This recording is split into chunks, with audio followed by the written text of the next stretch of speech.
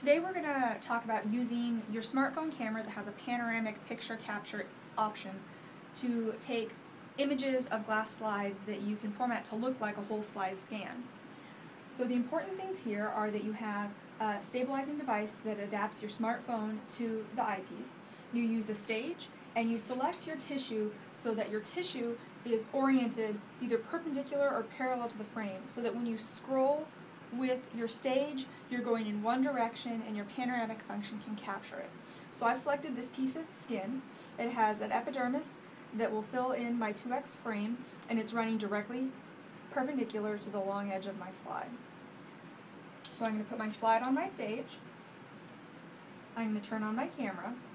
My camera's in the panoramic function, so you have to select your panoramic function, and then you have to rotate your camera on the eyepiece so that it starts in the direction that you want to take your panoramic function. So this is an iPhone, and this particular panoramic function starts at one end and moves towards the top of the field, which works perfectly if I want to scroll with my stage in this direction.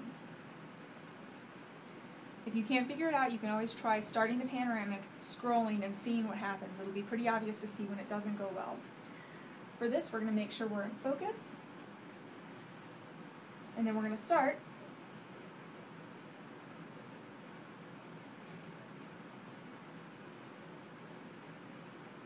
And then when we're done, we're going to stop.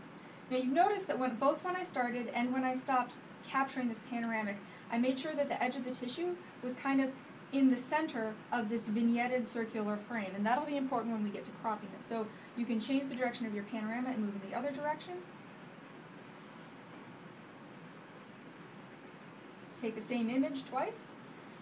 Now here's where it gets interesting. You go into your edit function. Depending on the function in your phone, you can either do this on your phone or you can do this in the computer as using software like Photoshop or Paint.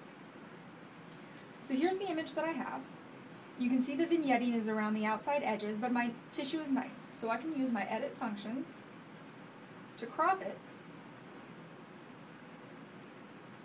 And this is where you can see that by making sure that that tissue starts and ends in the center of the vignetted frames, when I crop out the vignette, I'm not cropping out any tissue. So when I crop this and hit save, the final product is going to look an awful lot like a whole slide image. And that's how you use your smartphone, your adapter, and a stage with any microscope to take whole slide images with your phone.